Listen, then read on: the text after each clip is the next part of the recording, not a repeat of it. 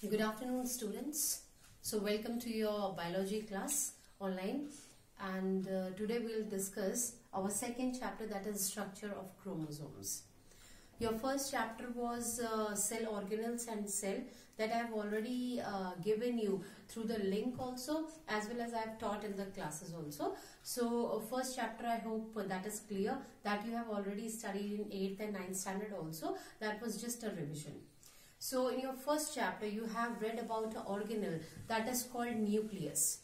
And nucleus contains chromosomes in it. That also you have studied. So let us see what the chromosomes are. Chromosomes are actually the condensed chromatin fibers.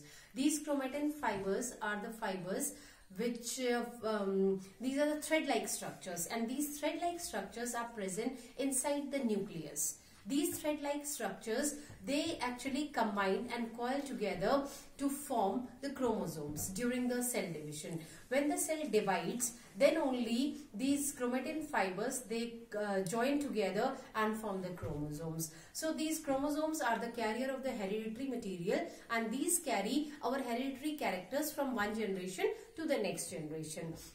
So these chromatin fibers, they itself are formed of two components, and these two components are called, first one is your DNA and second one is your histones.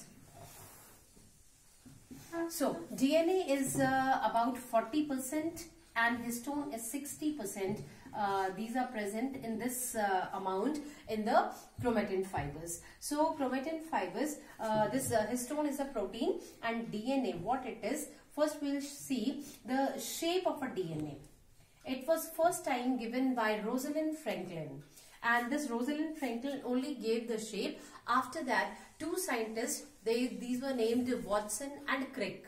These are two separate people, Watson and Crick. They gave the structure of DNA, and this structure of DNA was proposed by Watson and Crick, and they were awarded with the Nobel Prize for this structure. So this structure was given.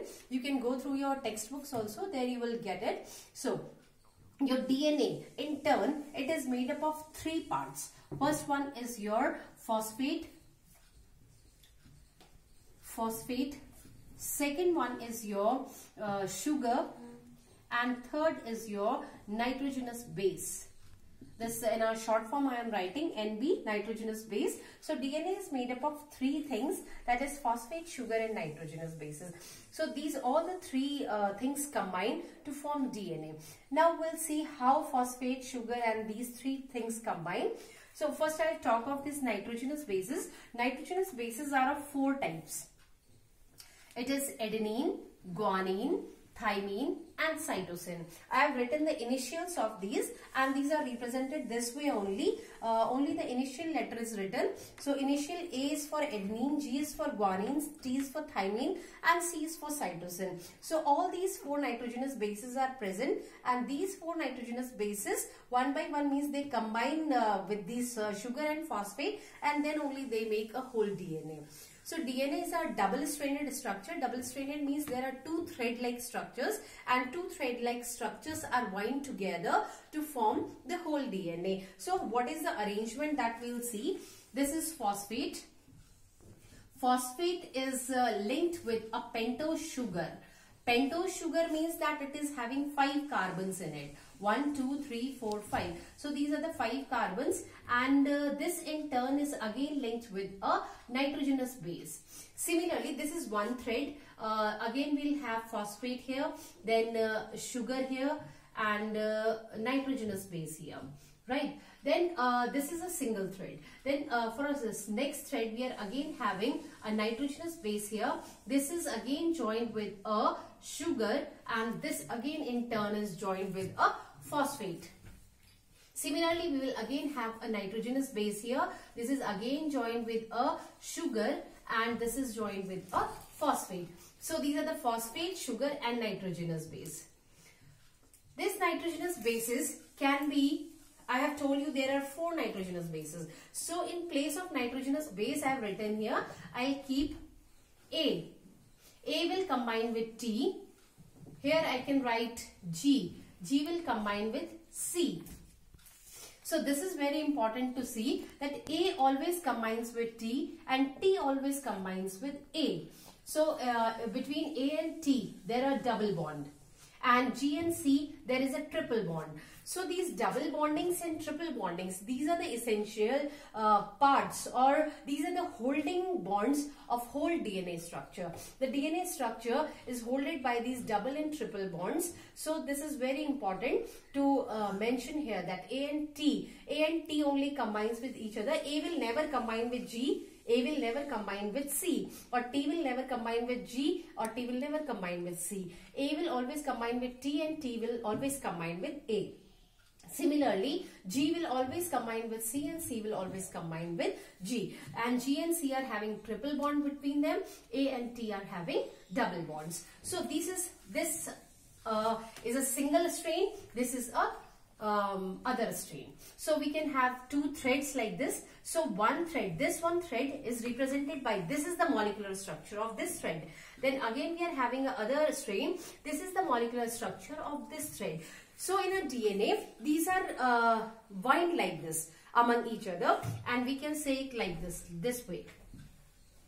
This way the DNA structure, both the threads are combining together to form the whole backbone of a DNA.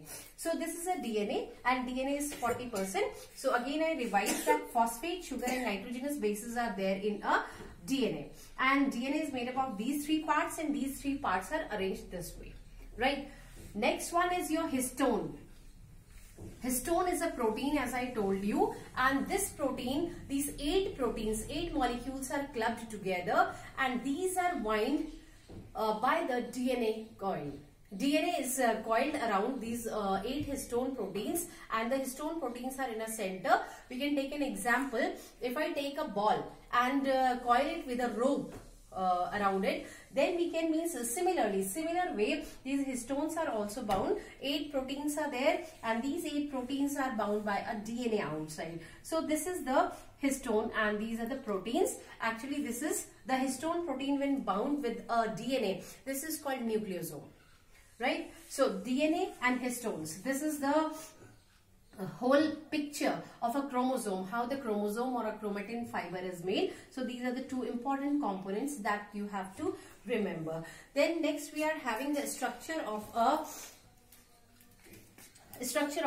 chromosome. Chromosome structure is like this. We are having a centromere over here, and centromere, this type of flower like structure we have to make, and this flower type of structure, this center portion, this is called centromere. This is centromere, and these two, structures, these are called chromatids.